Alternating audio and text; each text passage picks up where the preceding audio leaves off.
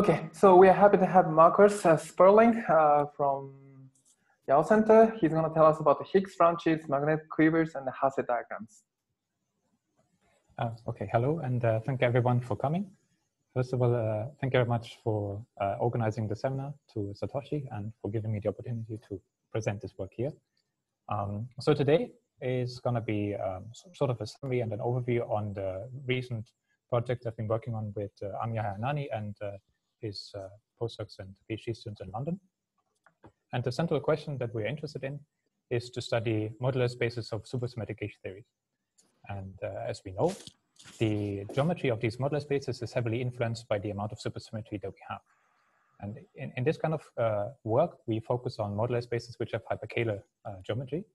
And we have, for instance, two of the examples of known examples which have a hyperkähler geometry. One of them are the Higgs branches. And here we can be very generous in the dimension. We can go from dimension 3 to 6 and only demand that the amount of supersymmetry is 8. And then we have the condition that the modular space is a hyperkähler space. And the features of this Higgs branch are particularly nice in the sense that we have non-renormalization theorems, meaning that the modular space is classically exact, and we can simply express it as the vanishing locus of the f and d terms divided by the gauge group, which then tells us that this kind of modular space, if we have a Lagrangian theory to begin with, can be described by a hyperkähler quotient. On the other side, we can also look at modular spaces which are known as Coulomb branch, but here we have to be more restrictive in order to get a hyperkähler geometry, meaning that we have to go to 3D n=4. And in contrast to the Higgs branch, the Coulomb branch geometry is much more sophisticated, or let's say subtle, in the sense that we do have quantum corrections which severely change the classical results compared to the full quantum corrected space. So one of the first questions that you need to ask yourself is, what is a good set of coordinates that allows you to describe the chiral ring of this full quantum corrected modular space?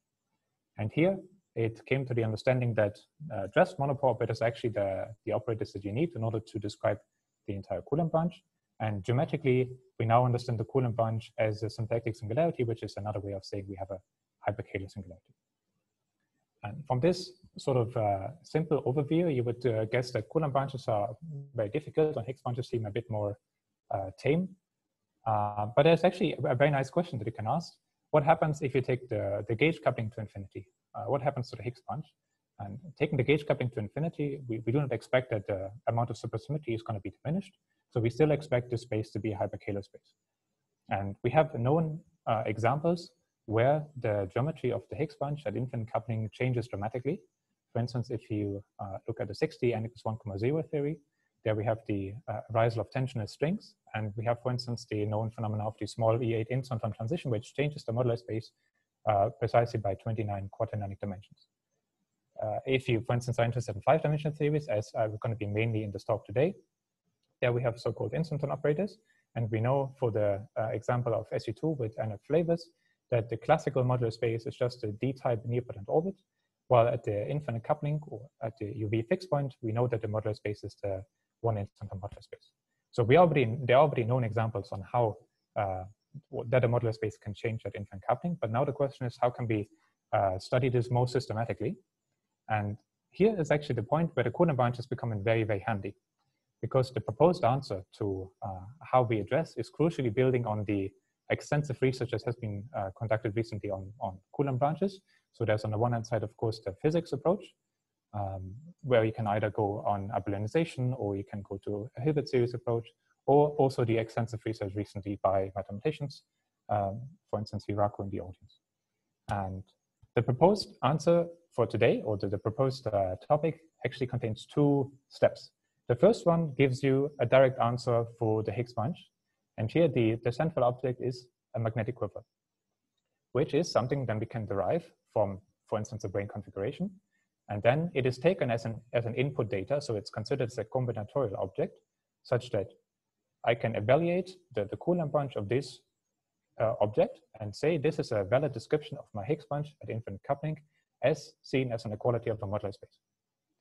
You can also turn this around and say, if I have a modular space, or if I have a space which is a symplectic singularity, and if I find an object, a magnetic quiver, such that the Coulomb branch is precisely describing this symplectic singularity, then this is one way of saying this is a magnetic quiver. So it can happen that a single modular space can have multiple magnetic quivers, which lead to the same conclusion. And this series of works we started in 2018, 2019, first with Army High student Santiago, and recently we have completed the work on 5-dimensional theories, which is the main focus of today's talk. And the second part is then, once we know what is a good description or what is a valid description of the Higgs branch at infinite coupling, we can even go further and ask, can we know more about the geometry of the modular space? Meaning, can we look at the singularity structure? And here, a very powerful tool is what's called, or what we call the Hasse diagram, meaning that we know, for instance, from near-potent orbit examples, that symplectic singularities allow a foliation or a stratification into what's called a symplectic leaf. And then these are ordered, so we can put them in a Hasse diagram. And in between an ordered pair of symplectic leaves, there's a transfer space, which is called a slice. And the interesting point is that all of these spaces, so the closures of the leaves as well as the slices, they are all symplectic singularities or hyperkähler singularities. So we can have now the aim that we want to describe every possible piece in this Hasse diagram via magnetic quiver. And this at the moment might sound a bit much, but and the rest of the talk is basically divided into two parts. The first part is going to show you how you can derive a magnetic quiver and what it means to have a magnetic quiver. And the second part shows you how we can then use all this information that we learned about modular spaces to write down the Hasse diagram and extract information about this. So the first part is then devoted to 5-dimensional theories as a concrete example. And here the literature on 5-dimensional n=1 theories is quite extensive. There are many different approaches that you can take. Here I'm going to focus on the engineering via 5-bin webs in type 2b, which has, well, one of the advantages is that you can simultaneously consider the information about the UV fixed points as well as the gauge theory dynamics. And this kind of setup, a very extensively studied subject is the enhancement of the global symmetry at the UV fixed point, which is usually argued to be due to the instanton operators, which are charged under this additional topologically one symmetry, which we have in 5 dimensions. But similarly, you can ask also the question, what about the entire enhancement of the Higgs branch if there's an enhancement? And this question is a bit more, well, it's a bit more recent, because we have the first systematic studies of SQCD in 5 dimensions were only conducted like a couple of years ago. And already in these first studies, it became apparent that the Coulomb branch is, or a Coulomb branch of a 3D n=4 theory is a very nice object that helps you to understand the behavior of these Higgs branches of infinite coupling, which has then subsequently led to the first proposal of a magnetic quiver in the work by Santiago, Amihai, and Futoshi. And then you can ask essentially a very similar question. If I now want to go to symplectic or orthogonal gauge groups, then in terms of 5-bin webs, it means that I have to include some type of orientifold. And here, for the possible or the classification of the existence of conformal fixed points in 5 dimensions is proposed already in 1997 from the field theory point of view, and then subsequently from the brane webs. But also recently, it has been argued that this classification can be their new fixed points. And this is going to be the main starting point, that we start from these 5-bin webs with orientifolds, and we want to ask the simple question, what happens to the Higgs branch at infinite coupling for these theories? So the aim is just, can we improve the understanding of these symplectic singularities via using the tool of magnetic quivers? So now I've talked a lot about the magnetic quiver, but first of all, we need to review some rules for brane configurations, which are going to be the central object in order to derive a magnetic quiver. So we start by working with type 2 brane configurations, which correspond or which are comprised of NS5 branes, dp, and dp plus 2 branes. And they are arranged such that we have 8 remaining supercharges. And the notation for the branes is going to be NS5 is got a cross circle, a dp is a line, and the dp plus 2 is a circle. And a brane configuration can now be presented in different phases by just moving the branes sort of around. And for this kind of configurations or for those kinds of moves that we take, there are certain rules which are necessary in order to preserve the supersymmetric configurations. So for instance, one is if we have an NS5 brane and a dp plus 2 brane connected by a couple of dp branes, the number of dp branes can only be 0 or 1. Otherwise, it's not going to be a supersymmetric configuration. Similarly, if you have an NS5 and a DP plus 2, which are connected by a single DP, you can ask what is happening if I want to transition the NS5 through the DP plus 2. And here, in order to preserve all the brane charges correctly, you have to annihilate the corresponding brane. So if you reverse the process, you're going to have brane correction. And lastly, if you now want to take the step that you include orientifolds, then there are additional rules. For instance, that the orientifold, the character of the orientifold can change if you cross a half NS5 brane or if you cross a DP plus 2 brane. But so these rules are necessary for the following reason. Usually, if you would like to have a brane configuration, it would be convenient to read off the conventional quiver theory or the electric theory. Then you would prefer a phase which you can call the electric phase, meaning that the DP branes are suspended between the NS5s. But we also know that we can directly read off the Higgs branch, or we can count the Higgs branch dimensions if we change the brane configuration into the phase where the Higgs branch directions are visible, meaning that if we suspend DP branes between DP plus 2 branes, then the motion or the motion of the DP branes along the DP plus 2 but transfers to the NS5 branes, they precisely give us the Higgs branch degrees of freedom. So then you can ask, is this phase actually also very useful in order to derive the magnetic quiver itself? And as it turns out, the answer is yes. So here's a couple of rules that we propose in order to read off what is a magnetic quiver. So on the left-hand side, I'm going to depict the phase of the brane configuration that is the one conventional for reading of the low energy effective theory and some sort of a quiver description, meaning we have DP branes between NS5 branes. And this in 6 and 5 dimensions would give you an SUK. If you, for instance, go to 3 dimensions, you would get a UK gauge group. Now, if you want to change the brane configuration to having K DP branes suspended between DP plus 2 branes, we now propose that from this stack of DP branes, we would read off the UK magnetic gauge group. Similarly, are there any questions around this? Because this is the crucial step that we, at this point, we propose that we transfer the brane configuration into the Higgs branch phase, and now we start assigning what to read from this brane configuration in terms of the magnetic quiver. Okay. If we now want to include an orientifold, we again have to start on the electric side. So here we have the usual convention that if we have a stack of physical DP branes on top, for instance, an OP minus brane, then we would get a physical SO2K or an electric SO2K gauge group. If we change it to an minus tilde, we would get a B-type algebra, and on plus and plus tilde, we obtain a C-type electric algebra. Now, the same, just by replacing the NS5 via DP plus 2 branes. Now we need to wonder how should we propose to read as a magnetic algebra. And the claim or the proposal that we have is that we need to change the character of the orientifold in order to read off the magnetic gauge group.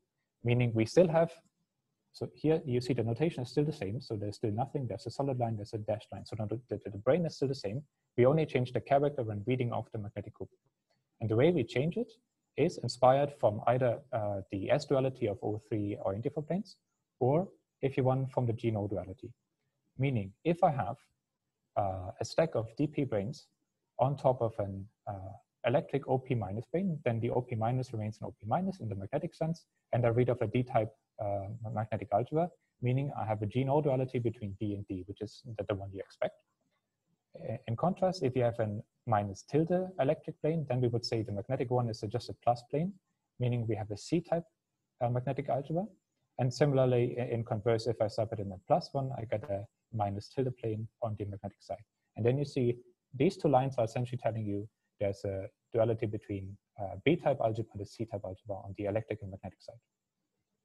And lastly, we have the plus tilde plane, which on the magnetic side remains a plus tilde plane, so we have the remaining G-no duality. And from these rules, we can now read off the magnetic gauge groups, and the magnetic bifundamentals, which are then going to connect the magnetic gauge group to build a magnetic quiver, are then read off from the intersection numbers. But this is going to be the subject of the next example. Okay, now we're going to be more explicit and focus on a first example of 5-bin webs. And here I'm going to choose a 5-bin web in the presence of an O7 plane. The reason is going to be apparent in a moment. So if we want to engineer a 5-brane web, which gives us at low energies an SPK gauge theory with a number of fundamental flavors using an O7 brane, then the 5-brane web looks something like this. So the O7 orientifold plane is this cross here. Then we have these lines are all now 5 branes, and the slopes, they correspond to different, well, the slope essentially tells you what kind of PQ brane we have. And the circles are the 7 branes in this example. And here we have chosen to terminate all the semi-infinite 5 branes on 7 branes. So what you see here is you have a stack of k the 5 branes on top of the orientifold. So this stack of k branes gives you the SPK gauge group, while the these have the 7 branes on the left and the right-hand side, they give rise to the flavor to the number of flavors in low energies. And the red dotted line are the monotonic cuts. What we then know from this brane configuration that at the quantum level we can resolve the O7 to two mutually non-local 7 branes. So for example, we can choose a 1,1 and a 1 - 1 brane. If we then choose this resolution, then we see that we can transform the brane web into a 5-brane web with 7 branes only, so there are no further orientifolds, which is then very convenient because we can transfer this brane configuration into a brane configuration which is much nicer to read the magnetic quiver, meaning we transfer it into the Higgs bunch phase. That means we want to suspend all of the 5 branes between 7 branes only. So what we can do is we can turn around the monotony cuts and transition the 7 branes through the 5 branes using brane creation, which then leads us to this brane configuration. And lastly, setting all the masses to 0, we obtain this following configuration, which is now a very nice brane configuration of 5 branes solely suspended between 7 branes, no orientifolds anymore, which is then very fortunate because now we can simply go back to the rules which already been worked out by Santiago, Amihara, and Futoshi, meaning now we're going to get a unitary magnetic quiver. And the unitary magnetic quiver is sort of a warm-up exercise to tell you how to read the magnetic quiver in a more complicated setting later. So let's see how this works in the example of SP1 with 7 flavors. Here, if I just turn on all the numbers, you're going to see that the 5-brane web is going to be looking like this. And the numbers here, 1, 2, 7, 6, this just means how many physical 5 branes are suspended in between because I don't want to draw them all. Now, the question is, how do we get the magnetic quiver? For this, we need to remind ourselves how do we read or how do we count the Higgs bunch dimensions in a brane web. That means now we need to decompose the 5-brane web into subwebs, which can independently move along the 7 branes into the direction which is transverse to the paper. So if we do that, we have to deal with a maximal subdivision, meaning what is the possible subdivision that we can find. And here they colored everything which is necessary for the subdivision. And if you just start counting how many independent Higgs bunch directions there are, you find there are 11 quaternamic dimensions. But now we can go ahead and actually not just assign a number to this decomposition, but we can actually assign a quiver to this. And the way we do it is we just, to each individual subweb, we assign, if there's a multiplicity 1, we just assign 1 magnetic gauge. So for instance, the red piece here, you see it's a very long red piece, but it's just 1 web that has to move together. And similarly, for instance, you see the 2 here, the 2 in green. So there are 2 5 branes which are suspended between the 7 the 7 branes, but there are 2 identical copies. So here they're going to contribute a magnetic gauge algebra of 2. So this is the first step. The second step is now how do we assign magnetic bifundamentals between these gauge nodes? But here comes the point where we have to compute intersection numbers. And the intersection number is composed of 2 points. One is the intersection number between 5 branes. So if you, for instance, look at the intersection of the red and the black subweb here, they have an intersection in terms of 5 branes. So I just compute what is the intersection between a PQ 5 brane and a P prime Q prime 5 brane. But then this intersection number is then modified by the 7 branes. If they have 7 branes in common, they end on. And we see here that they have a 7 brane in common here and a 7 brane in common here. And since they end on the same side of the 7 brane, the positive contribution from the intersection number here is going to be cancelled by this use of the same 7 brane from the same side. That means that this red node is not going to be connected to this black node here. And the same argument goes through for all of these webs in here. And we see that the red web, for instance, is only connected with a magnetic bifundamental to this subweb here, because here we see the red brane ends on the same 7 brane as the black one, but they end on opposite side, meaning they get a positive intersection. So long story short, if you do this exercise carefully, then you're going to find that all the magnetic gauge nodes that we just found earlier have to be connected in this form, which is already a very suggestively looking object, because we recognize this is a Dinkin diagram of an affine D7. And if you don't compute the Coulomb bunch, which is a known thing, you find it's going to be the minimal independent orbit of D7, which correctly agrees with the expectation of the Higgs bunch at finite coupling of sp1 with 7 plates. Any questions about this first example of a magnetic quiver? Okay. If you move to infinite coupling, we have to rearrange the brane web a bit. But if you do this carefully and then perform the decomposition into subwebs, you're going to find by a similar exercise the following nodes. And if you simply start counting how many Higgs bunch dimensions there are, we find they're going to be 29. Now, 29 is already quite suggestive, but now adding the magnetic bifundamentals by computing the intersection numbers, we find the quiver is actually an affine Dinkin diagram, telling us that the Coulomb bunch of this object is nothing else than the minimal independent orbit of V8, which perfectly fine agrees with what we already know from sp1 with 7 flavors at infinite coupling. Okay, so this was a sort of recall on how to get a magnetic quiver in the case where there's no orientifold present. Now we're going to move to a more a more sophisticated setting where you need a bit more rules and where the computations are a bit more tricky, in the sense that we have now 5 branes with an O5 orientifold plane. So the brane configuration looks very similar, except that now instead of an O7, we have an O5 plane.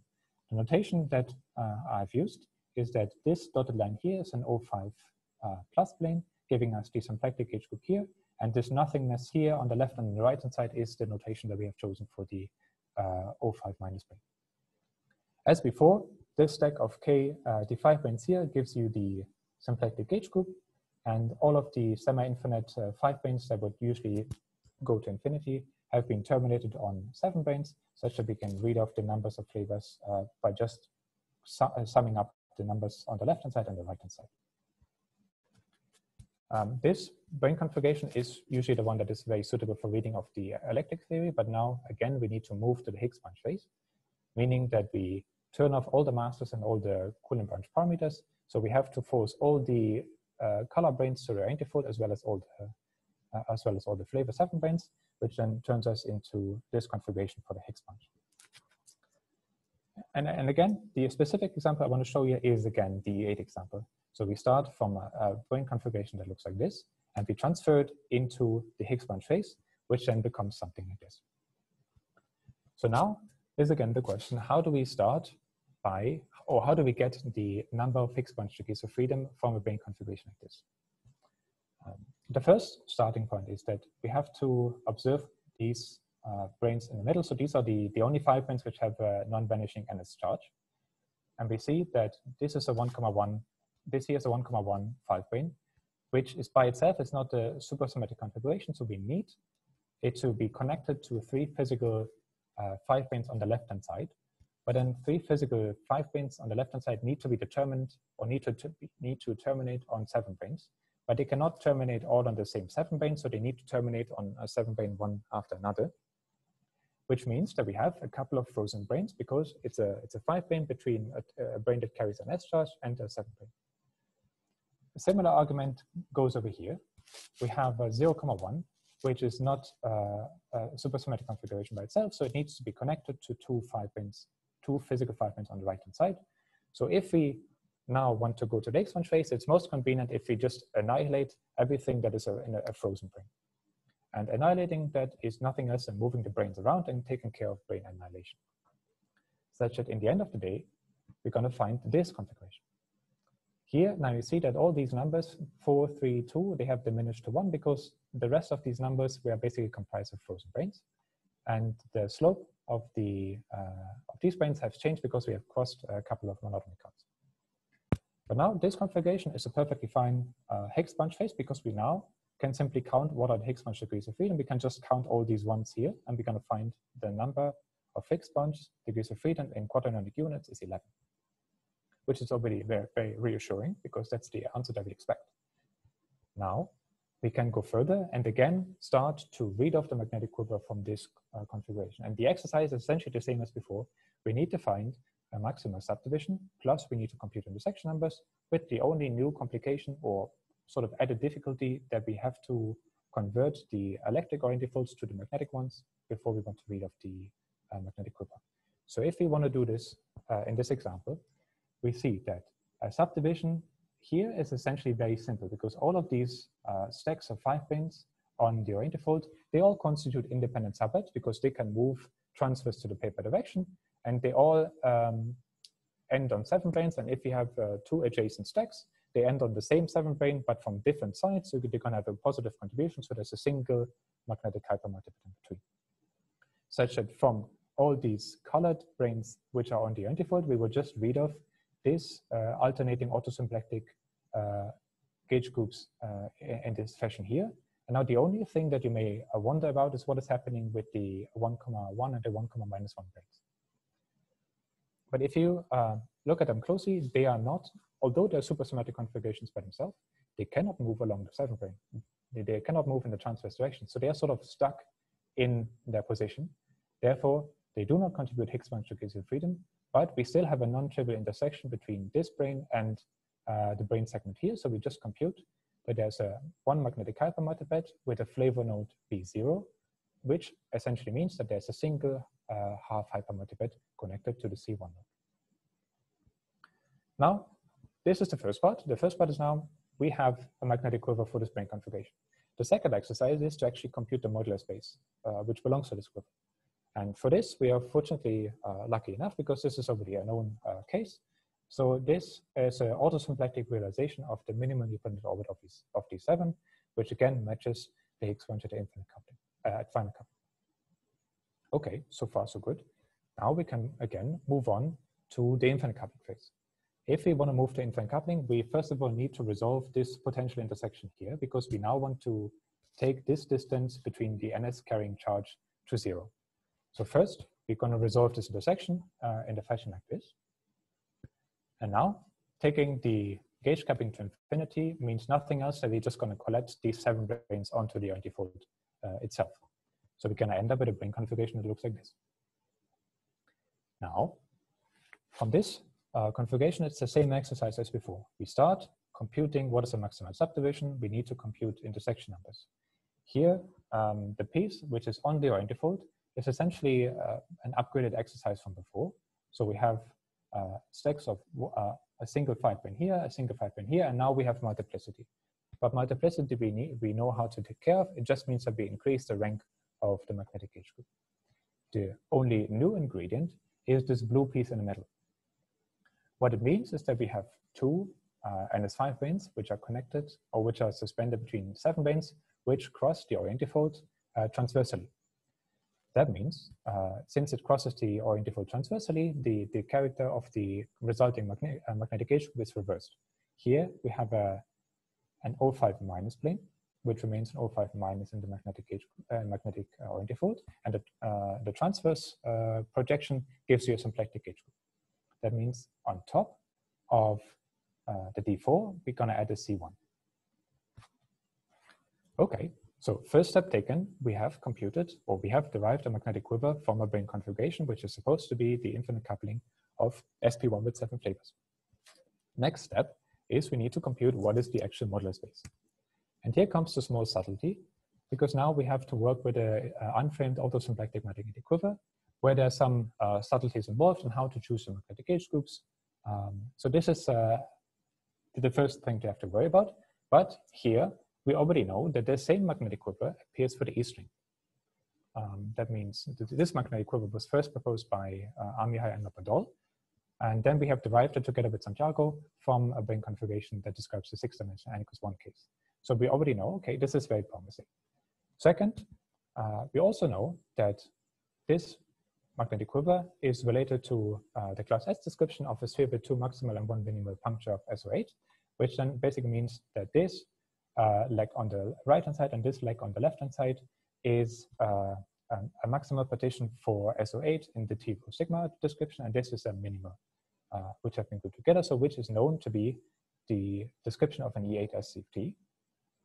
And lastly, we have an explicit Hilbert series validation of the claim that this object describes the minimal near-pattern over V8, which is first of all done by Tsinghua, who's in the audience, in his master thesis, and is going to be explained in much more detail in an upcoming paper, such that the conclusion is finally that the magnetic quiver we read from the brane configuration in the presence of orientifold planes is indeed describing us the minimal near-pattern over V8 as it should in order to match the Higgs bunch at infinite coupling of sp1 with 7 flavors.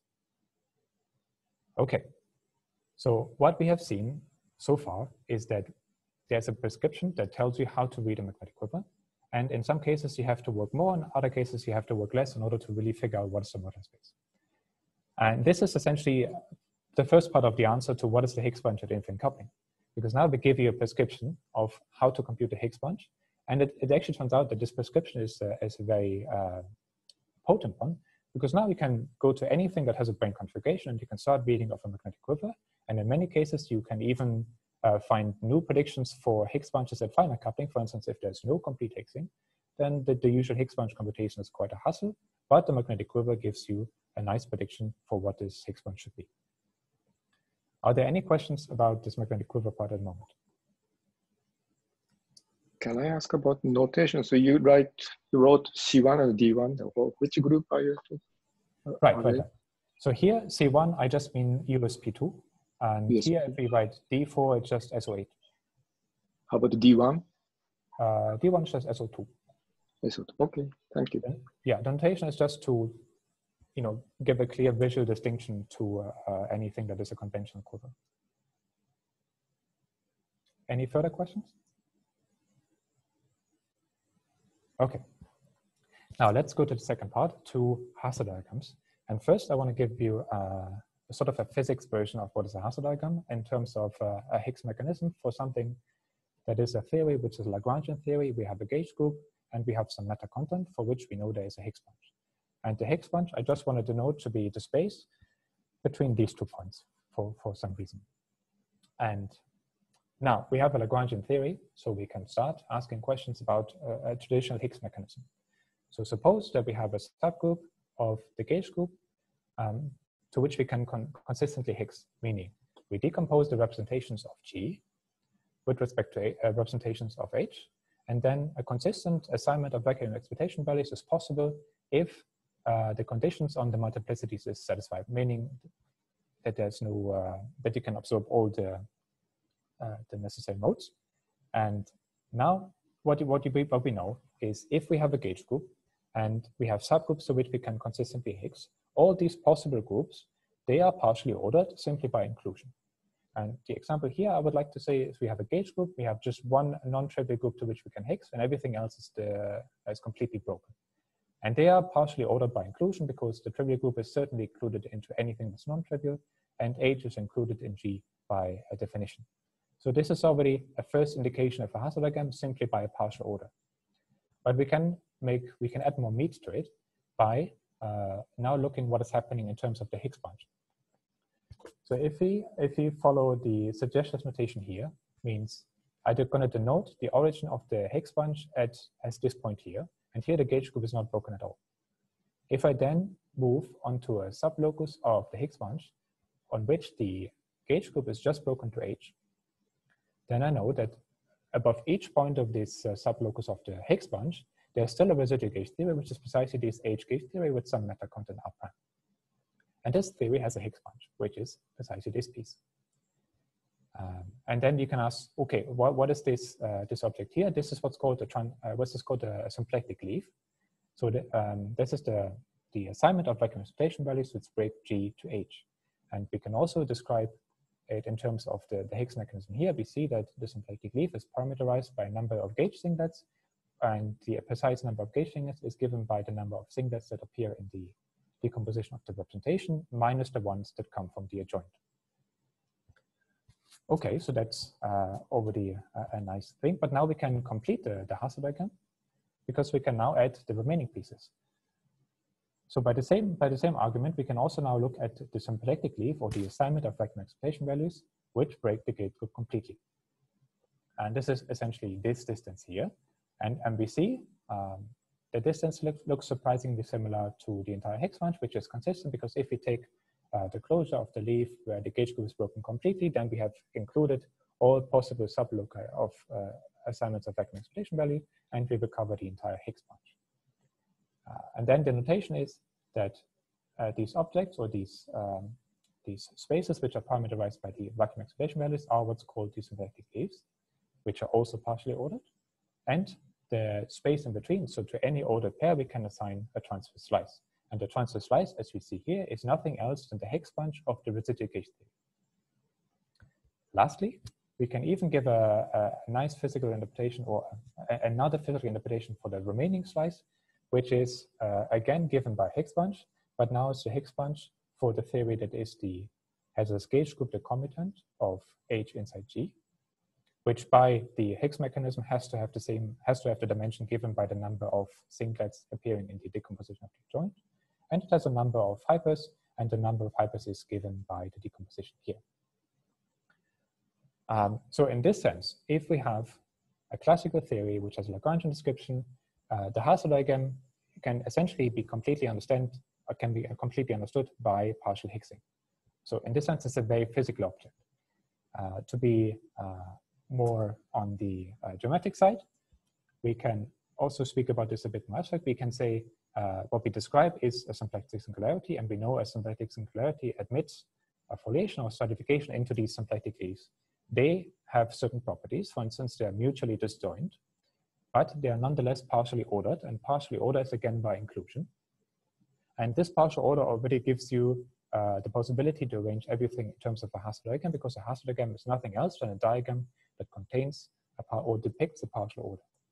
But what is important is that the closures of these symplectic leaves, they are symplectic singularities. So something that we could aspire to describe by a magnetic quiver. Similarly, for any ordered pair, we can look at the transfer space of the smaller leaf into the closure of the larger one. And this is nothing else than what's called the transfer slice, which is again a symplectic singularity. To give a more familiar example, if we want to consider near-patent orbit closures and you would like to consider the maximal near-patent orbit, then the foliation of this maximal near-patent orbit is nothing else than all the possible smaller near-patent orbits of the same length. And for near-patent orbits, it's a very nice classification, which has already been conducted in the 80s, that tell you that the minimal transfer slices, they can only fall into two classes. They can either be Kleinian singularities, or they can be minimal near-patent orbit closures, which is a very a nice classification, and you can explicitly verify that this is also happening in all the physical theories which describe near-patent orbit closures as their modular space. So now, in terms of what we do, so in terms of magnetic quivers, there's actually, sorry? Can I ask one question? Sure. In the previous slide, so this transfer slice corresponds to the Slodowitz slice in the case of this. That's correct. Nilpotent orbit. Yes. And this LK, this symplectic leaves are this coadjoint orbit, and then they're classified as Jordan matrix and so on. Right. So you have, for instance, the maximal one, and then you have all the possible partitions below, and they give you this. And you know they are the near-patent orbits are mutually disjoint, but one is contained in the closure because the smaller ones are precisely at the singular locus of the bigger ones. Okay, I see. And you have more general version by using Hasse diagram. Right. That's the point where we actually have to extend this piece. Because this classification is, of course, only valid for near-patent orbits. It does not have to be true for anything which is more generic. Okay, thank you very much. Okay. So in terms of magnetic quivers, we have a sort of a nice algorithm that is based on what's called quiver subtraction. And here we really see that there's some necessary input data that we need. The way the algorithm works is that we assume that we have a given symplectic singularity with a given magnetic quiver, so just anything that you like, and this describes your modular space. Now what you need to do in order to fill the Hasse diagram is actually that you reverse the logic. In terms of Higgs mechanism, you start from the bottom of the Higgs bunch, meaning at the singularity, and then you work your way up. But here we start with the full space, and now we need to figure out what are the possible transfer slices that can appear. And the way it's done in quiver subtraction is that we need to know the complete list of transfer slices that are allowed, and we need to know their realization in terms of a magnetic quiver, which here means that we need to look at this diagram and see, okay, what is a possible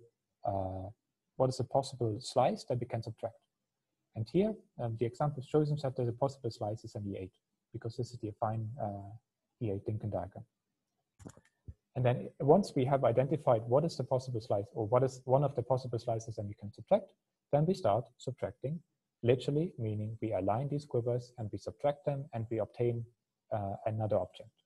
And this other object, again, describes us a symplectic singularity because it has a Coulomb branch. And from this algorithm, we can repeat as soon as you have to repeat it unless, you have to repeat it until you hit 0. That means from this algorithm, you can also derive the Hasse diagram, meaning we start from the full diagram, we subtracted an E8, which brought us to here. And here we essentially subtract the same quiver to get the 0 result, which then means we have an A0 here. Of course, as you see, this approach heavily relies on existing knowledge. There is a need to have a complete list. There's a need to know all possible realizations of the same modular space in order to really be sure that the Hasse diagram you compute is correctly computed. For the rest of the talk, I want to show you how to derive the Hasse diagrams from a brane configuration to give a more physical approach that is valid for theories that have a brane configuration and allows you to compute it at finite as well as infinite. So the example is SP2 with 9 flavors. So the brane configuration looks like this, and everything is in the Higgs bunch phase. So here you would naively beat off a magnetic quiver. But now what we want to do, since this describes the full Higgs bunch, we now need to open a minimal amount of Coulomb branch directions in 5 dimensions, meaning we need to transition to a mixed branch, but we need to do it in such a way that we do like the smallest possible transition. And the smallest possible transition follows by seeing that here everything is Higgs branch, so nothing you can do, but you can move the 1, 1 and the 1, -1 branes to the left-hand side or the right-hand side, and then account for brane creation. And brane creation just gives you these blue branes if you want, which do not change anything because they're still frozen. There's no new Higgs branch direction.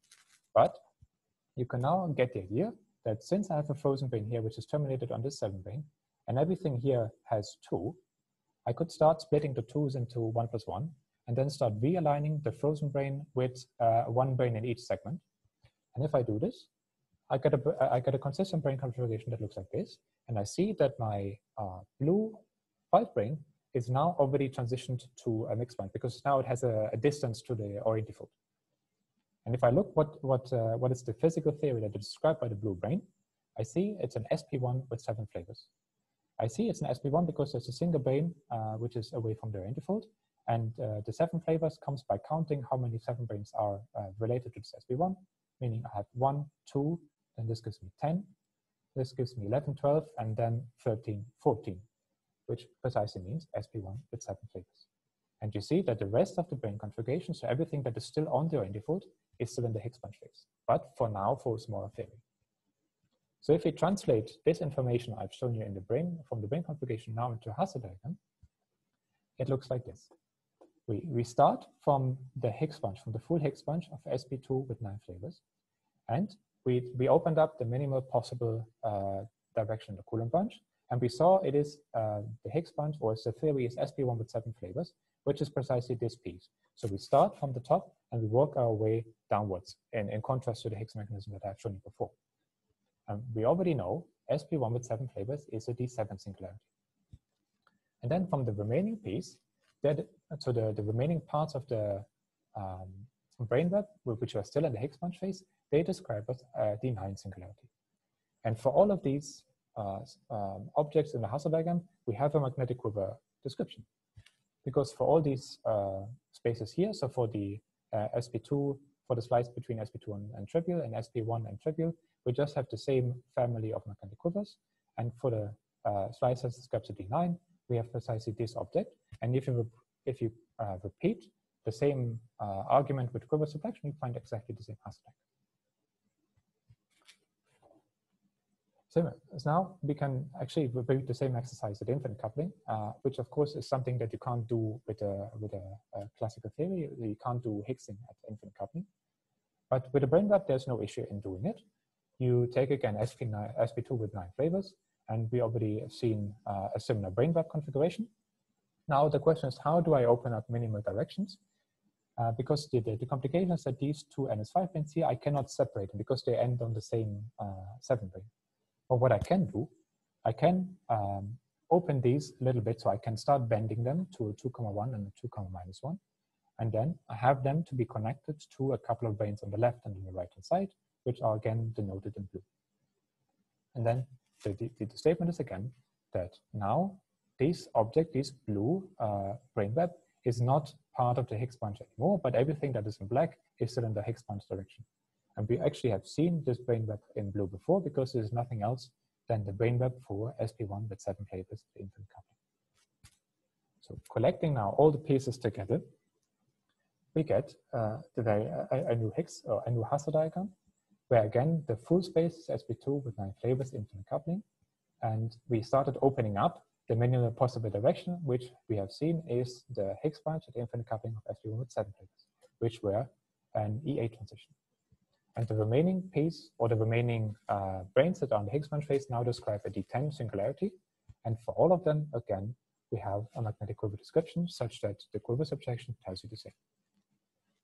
Okay, now you might ask me, so what's the point? Why do we do this? The fun part now becomes that we can start comparing finite versus infinite. So now looking at these Hasse diagrams, for instance, for sp1 with 7 flavors. At finite coupling, we know it's just the D7, meaning it's the minimum independent orbit of D7. Infinite coupling, we see it's in D8. And we know that this space has an SO14 symmetry. This space has an E8 symmetry. So we know there's a symmetry enhancement from finite to infinite coupling from SO14 to E8, which is precisely the one we would expect in terms of just speaking about the non-abelian part. Similarly, sp2 with 9 flavors. We've seen the Hasse diagrams for both cases, and we see they're not the same.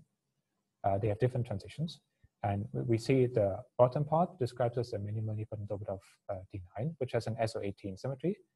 And the bottom part of the infinite coupling one has a D10 symmetry, which is the correct symmetry enhancement you would expect at infinite coupling from SO18 to SO20, again, speaking in terms of non-abelian symmetry. And that is a consistent feature because we know from the Hasse diagram, we can read off the non-abelian part of the global symmetry by looking at all possible transit slices which are connected to the origin.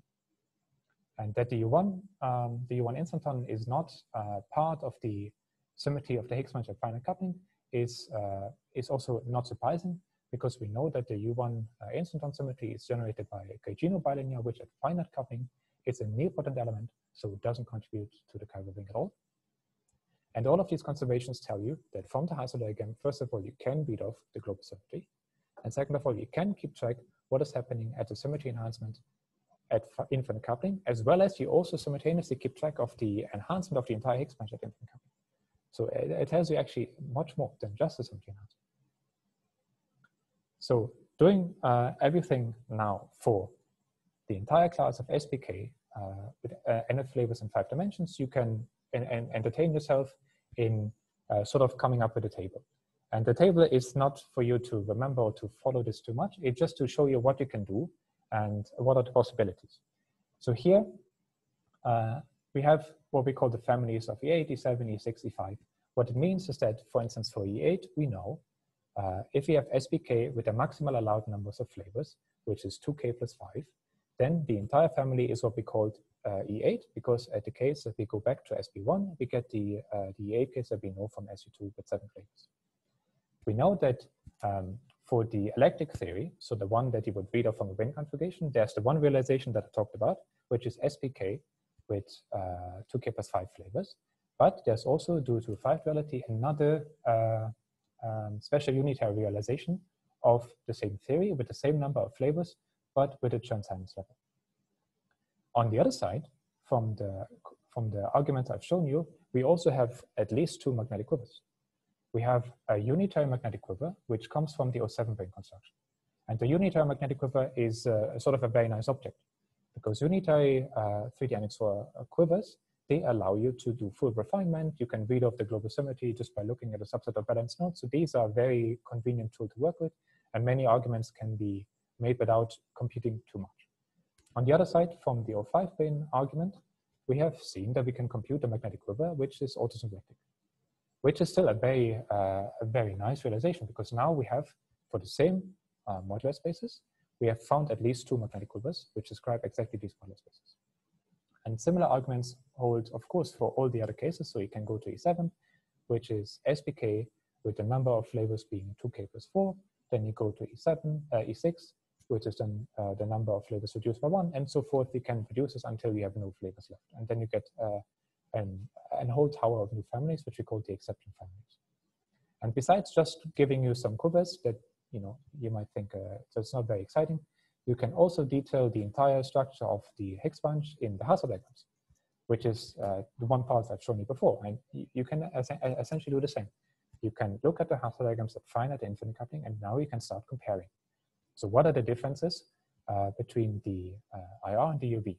And again, you see there's symmetry enhancement, and the symmetry enhancement that we compute from Hasse diagrams and magnetic quivers matches precisely what has been argued in previous works. And you also see that here we see there's a U1 instanton, and the U1 instanton gets enhanced inside the SO. But here in the E7 case, this is one of the cases where the U1 instanton actually is independently enhanced to an SU2. And now you can ask me, okay, you told me before that the global symmetry is obtained by the leaf, or by the slice, which is connected to the origin. And this is precisely what we see here. At infinite coupling, the Higgs bunch, the Hasse diagram is actually more complicated. And we see there's one slice, which has a dk plus 4 minimally divided orbital, which gives us the SO4k plus 8 global symmetry. Plus, there's also a slice connecting to the origin, which has an A1 symmetry, which gives us precisely the SU2. So in this sense, the Hasse diagram can tell you very much about the entire modular space, and you can compare it. You can see what are the changes between finite and infinite coupling. Any questions about Hasse diagram so far?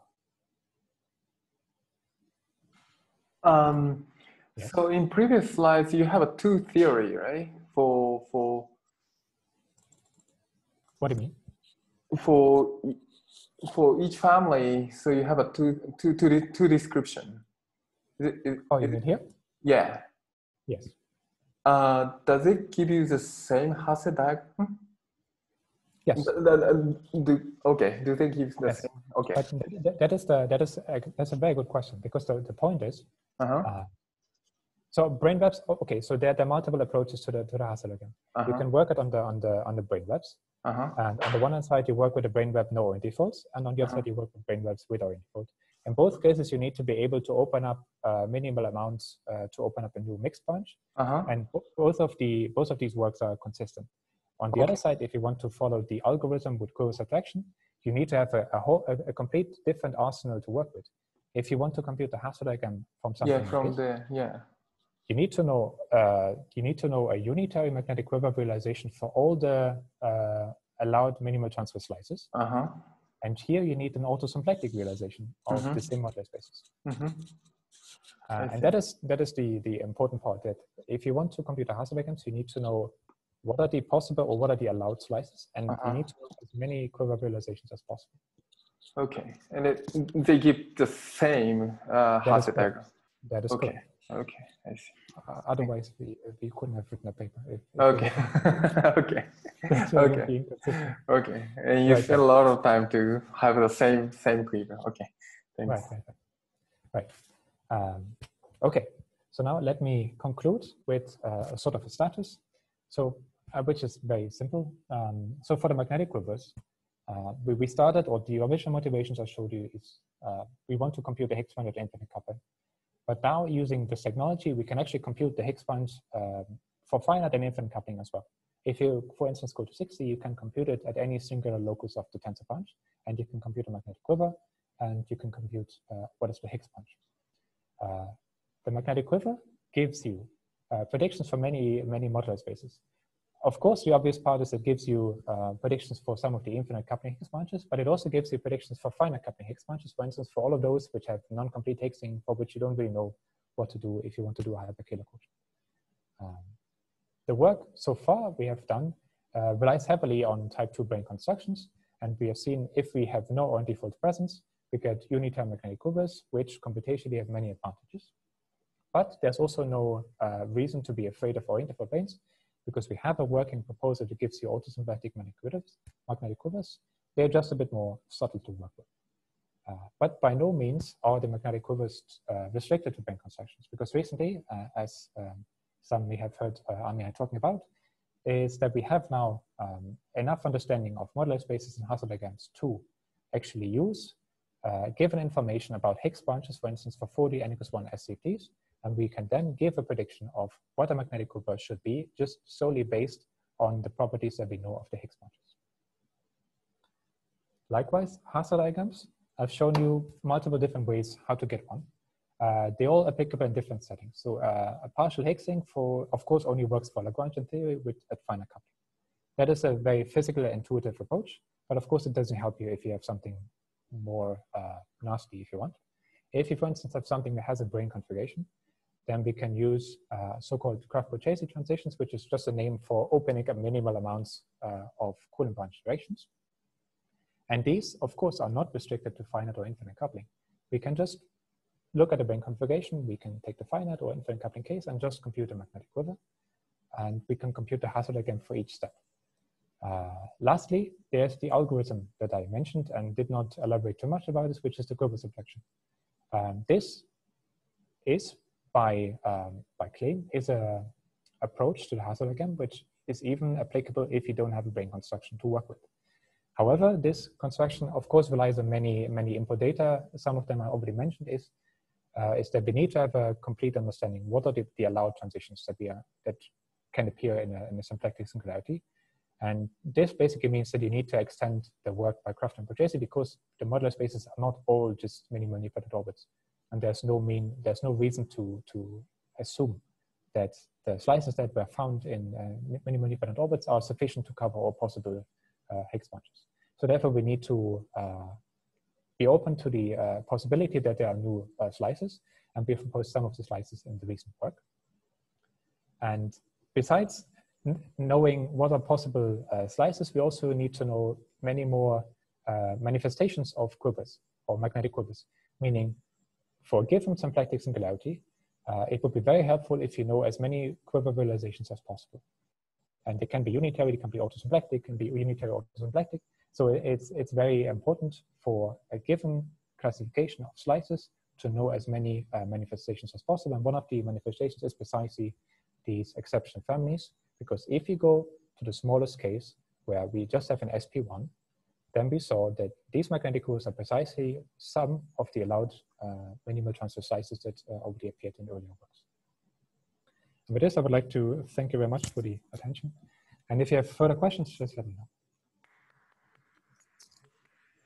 Thank you very much. Are there any questions?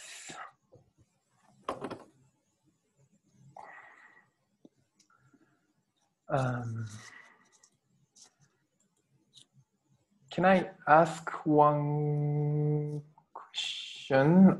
Can you go back the 2 slides? Here? One more. This one? Or the other one? Yeah. Oh, sorry, maybe that's not my question. So that's the, yeah. So what is the relation between a geometrical relation between the Higgs branch of the finite coupling and infinite coupling? Is any like a easy way to see the relation between finite and infinite? Well, there's some examples. For instance, if you, let me show you this. Sorry, this one. So this here, Yes. is, for instance, one of the 60 examples, Uh-huh. which is one case where you simply have an E8 instanton transition. And here you can say the Higgs bunch at finite coupling is just given by this piece, and the Higgs bunch at infinite coupling is just an addition of the infinite coupling transition. But this doesn't have to be true generically. I mean, there's some cases in 60 where it is true that the Higgs bunch at finite coupling is included in the Higgs bunch at infinite coupling. Oh, but if you look at these ones, here you see the Hasse diagrams have changed dramatically. I see. So that physically you would still expect that they are included into one another, but there are many new states that and the symmetry is enhanced, so the concrete comparison would, or the comparison would tell you that you have to decompose. So for instance, if you have, for instance, something like a Hilbert series for infinite to finite coupling, then of course, what you need to do is you need to decompose the representations of the group at infinite coupling into the representation of the symmetry group at finite coupling, and then you can then you should see that all the Higgs bunch degrees of freedom from finite coupling are included, plus there are new degrees of freedom, which then arrange themselves accordingly. I see. So there's still an expectation, but from here you really need to do a decomposition into representations. I see. And then does a mirror symmetry play an important role in your story in 3D n equal to 4? If you go to 3D and reduce to 3D theory in 3D, you're talking about 5D, I know, but right. So okay. For the magnetic quivers in 560, we don't need mirror symmetry. Okay.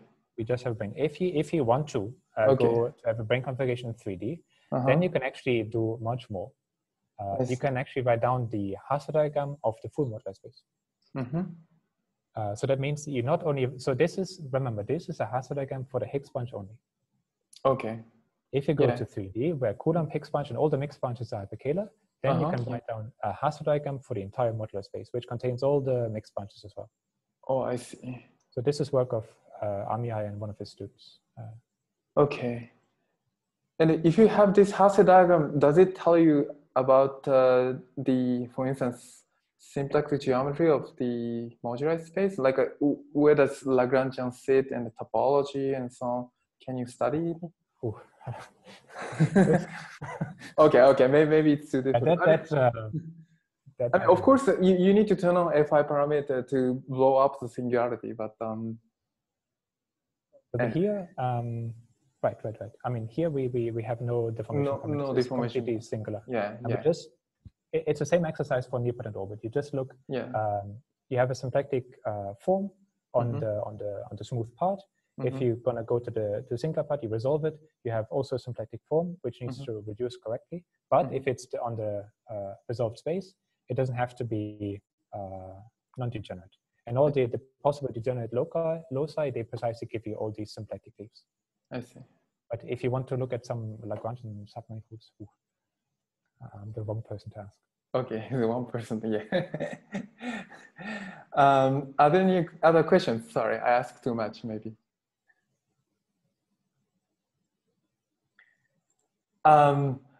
Before we finish the seminar, I'm thinking about to have this seminar series 1 hour later to invite more audience from Europe. There is a function that you can raise your hand in this Zoom. So if you want to have this seminar series 1 hour later, can you please raise your hand?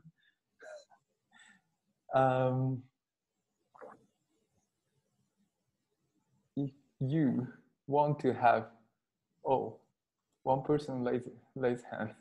Good. 1 hour later. Two person. Okay. Does anybody want to have the seminar as it is, like as it is? The ordinary time, the one we have it today. Okay, there's no so many opinions. Okay, I'll think about it. I may change. Next week we will have a schedule, but week after I may change the schedule 1 hour later. Okay. So I will stop recording and then we'll have some informal discussion. So let's thank the Marcus again. Thank you. Okay.